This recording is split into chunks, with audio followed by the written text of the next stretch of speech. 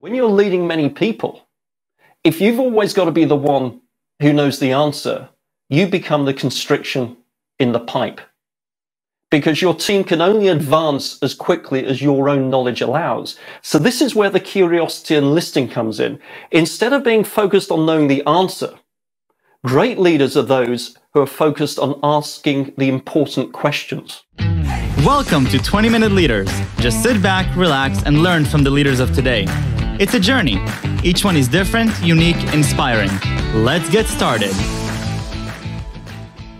This episode is powered by J Ventures, a community-driven VC fund in Silicon Valley in partnership with Leumi Tech, sponsored by Homeward Ventures, Hippo Insurance, Upwest Labs, Synergy Global, Hillel at Stanford, Leap, Birthright Excel, Serona Partners, and in media partnership with C-Tech.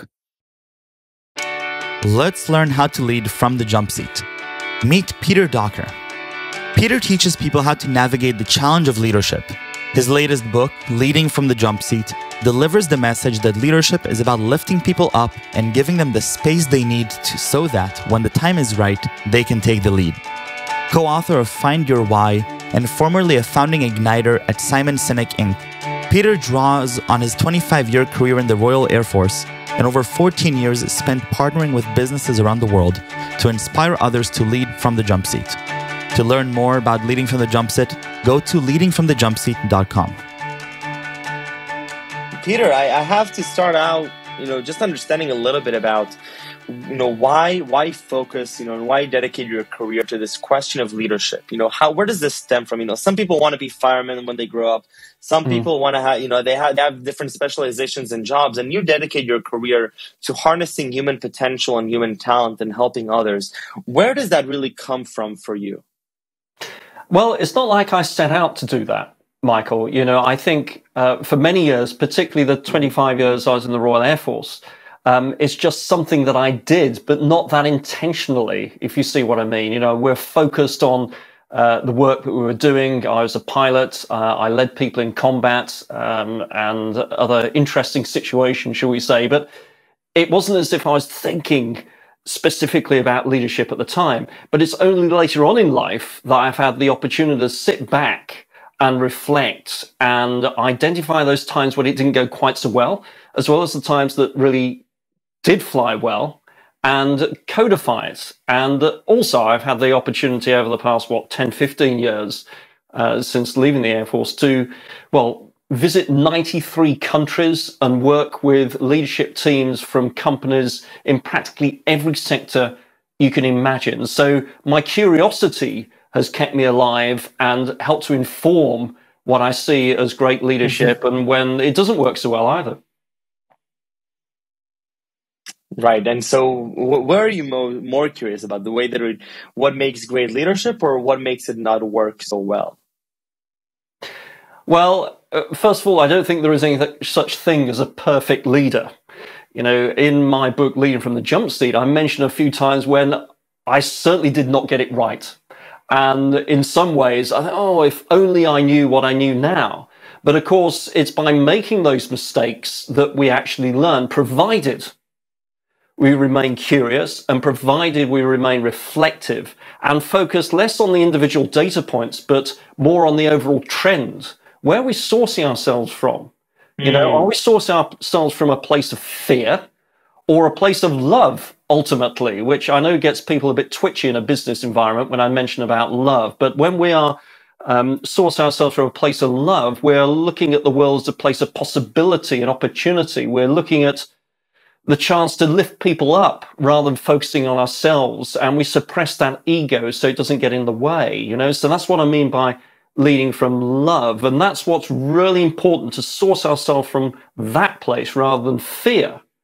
And also to go a little bit easy on ourselves when we don't get it right. As I say, it's the overall trend over time that's important rather than any one specific data point where we might not have got it quite right.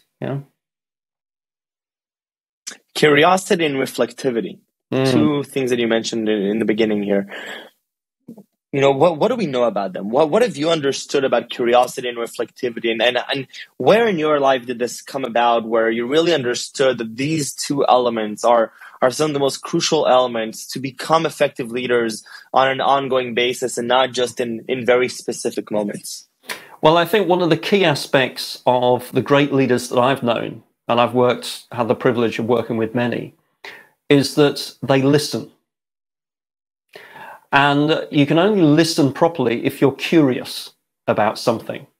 And so the great leaders I've worked with, they've been curious about my view, about my perception of a situation and what I can contribute. And that curiosity has them listen intensely to their people, and it empowers their people. And here's the thing. Often our whole system, when we go through school, college, we are rewarded by knowing the answer. Yeah, you're a specialist in your field, and you become a specialist because you get good at a certain area, and you're the go-to person, you know the answer. But here's the thing, when you're leading many people, if you've always got to be the one who knows the answer, you become the constriction in the pipe, because your team can only advance as quickly as your own knowledge allows. So this is where the curiosity and listening comes in. Instead of being focused on knowing the answer, great leaders are those who are focused on asking the important questions and feeling confident to lead when they don't know the answer. Because when you're confident to lead in that situation, you are no longer that constriction in the pipe. And instead, you're leaning into your people, your team, and that collective genius who can step up and contribute to figuring out the answers that you need. And that is why I think curiosity and the ability to really listen to the answers to the questions that you ask is so important in any leader.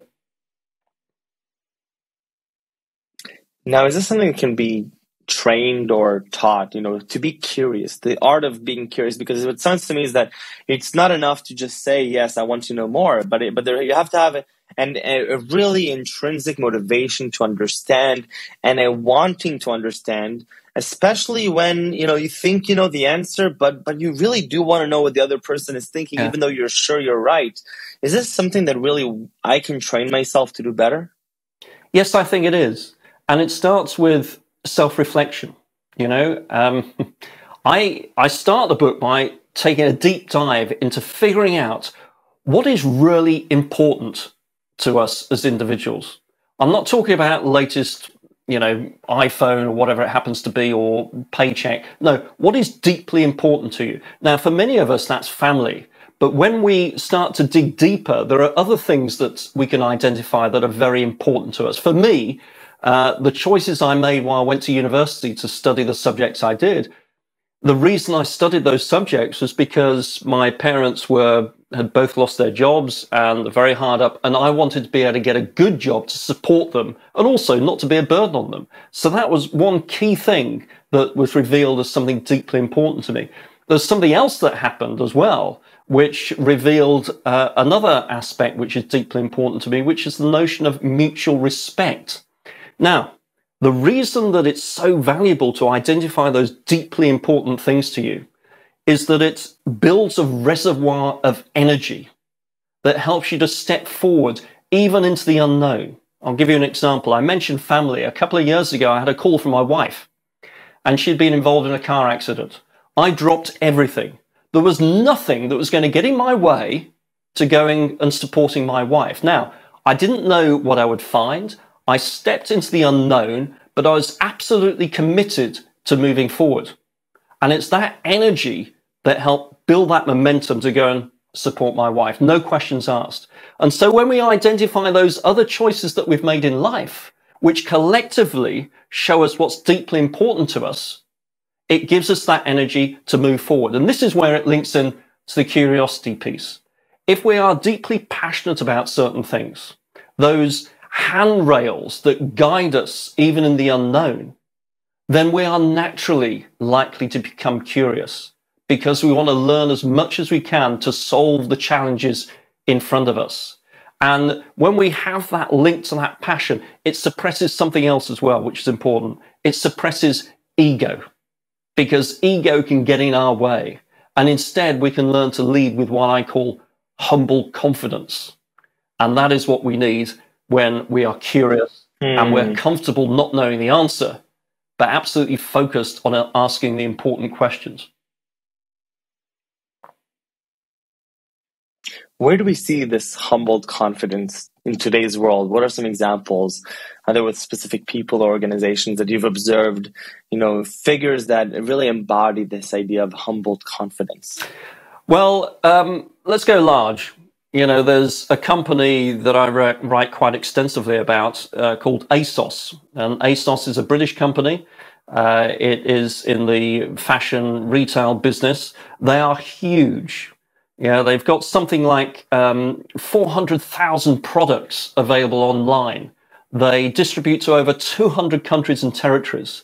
Every day they add 5,000 products to their website. This is big. And until pretty recently, the CEO, the guy in charge, is a chap called Nick Baton. And Nick is an example of everything that I write about in the book. And he displays humble confidence. So what is humble confidence? Humble confidence, as the word suggests, is, first of all, let's look at the confidence side. It's about being confident in your own strengths, absolutely resolute about where you're going with your team, your organization, your company, whilst also being ready to make the decisions when they need to be taken. But then the humble side of it comes in. It's having the humility to listen to others, having the humility to recognize that we don't have all the answers, but seeing that as a strength rather than a weakness. And this is how Nick Baton, over the years, he was with the company about 15, I think, grew it from a very small company to a multi-billion-dollar consortium across the world. And he did this by lifting up his own people, by empowering them. And this is a key tenet of what I call Jumpseat leadership. Jumpseat leadership is not about retaining or growing your own power. It's about lifting others up and empowering them. So when the time is right, they can take the lead. And that takes a large degree of humble confidence.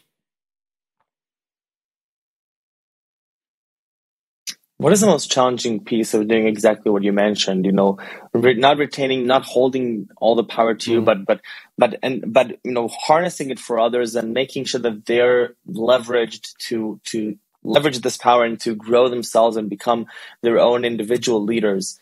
What is the most challenging piece of it? And I'm asking this, as from the lens of a young entrepreneur looking to build my own team pretty soon in a startup scene, and I want all of them to be their own leaders as well. Yeah. I think the biggest challenge, I've already mentioned the word, it's ego. You're calling me from Cyprus at the moment, and many speak Greek, and ego is Greek for I. And ego is generated when fear is triggered. Now, fear is triggered when our life is in danger, and it does a good job. It saves us from the oncoming vehicle because we jump out of the way. But fear is also triggered when our livelihood, our status, or our reputation feels under threat. And when it's triggered because of one of those three reasons, often the reaction can be ego. We close down. We start seeing the world not as a place of opportunity, but as a place of scarcity, where I've got to win at all costs, no matter anything else. It's where we stop thinking about other people and we're focusing on ourselves alone. And the trouble with ego, when it's generated by fear, because we feel our livelihood, status, or reputation is on the line, is that it's not sustainable. Acting from fear is not sustainable. But there is an option. And that option is we always have the choice to choose love, to choose humble confidence. Humble confidence is the antidote to ego. Yeah. And because it comes from a place of love, it is sustainable. It will keep us going even when times are difficult, even when times are very tight. Another entrepreneur, Elon Musk, when he started SpaceX, he started in 2006. He launched his first rocket. It exploded 33 seconds after takeoff. He had another go in 2007, another explosion. 2008, more explosions. Excuse me. Fourth attempt, it flew. But then on his birthday in 2015, another explosion where he lost 2 payloads for NASA. But here's the thing. He said, when something is important enough, you will do it anyway, even when the odds are not in your favor. And this links back to what we were saying about being very clear on what's deeply important to you, but also having a willingness to source yourself from a place of love for something, using humble confidence, rather than the fear of something where you can be triggered by ego. So controlling that ego is so important. Fascinating. If we're looking at, leadership over the last few decades, and you've been examining it, you've been experiencing yourself, has this evolved at all? The different questions of leadership or leadership styles.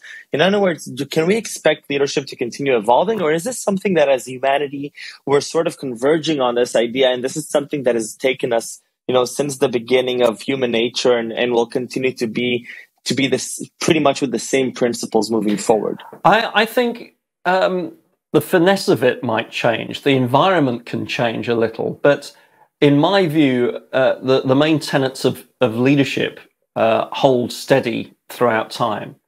Leadership is underpinned by a clear commitment to accomplish something. And commitment, all a commitment is a promise we make to ourselves. It's not about contracts. If you and I signed a contract, Michael, if one of us wanted to back out, we'd find a way of backing out.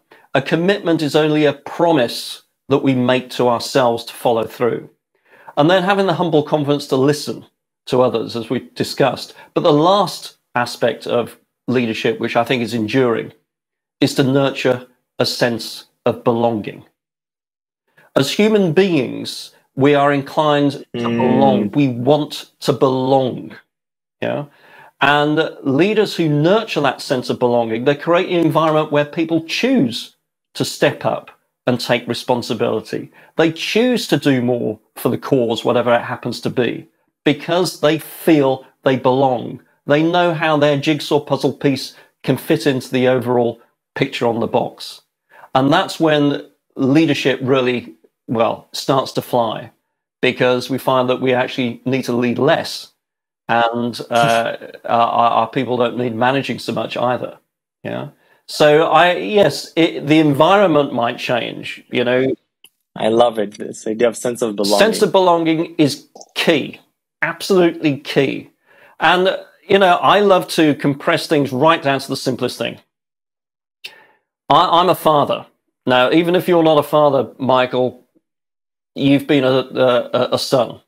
And I think parenting is one of the greatest leadership challenges any of us can face. And let's look at it. When you first become a parent, there's a whole bunch of stuff that you don't know, but you are absolutely committed to bringing up your children and having them continue forward, honoring those things that you feel are deeply important. You are willing to step into the unknown, even when you don't know the answers. You have the humble confidence to ask others, whether it's your friends, your own parents, siblings who have got kids, to figure out how to bring up your children. And it's an enduring commitment which stays with you until the day that you die.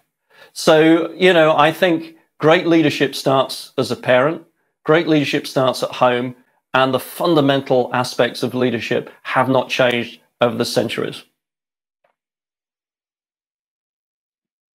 Incredible. Peter, I really want to thank you for your time and your energy and for the amazing work that you're doing. Really the way that I'm saying it, advance humanity and advance, us. And at the end, being a good leader is not just about improving our own lives, but it's about empowering all those around us. And I can only hope for myself to be able to harness some of the things that you're talking about here, like humble confidence and creating a sense of belonging and putting ego aside and being much more curious, but truly, truly curious and being reflective. So I'm taking a lot of these concepts from this conversation, and it was short, but it was very meaningful to me. So thank you very much, Peter. And I look forward to reading the book myself, Leading from the Jumpseat, and the incredible journey that you've been on. So thank you very, very much, and stay safe and stay healthy. My absolute pleasure. Nice talking to you, Michael. Take care.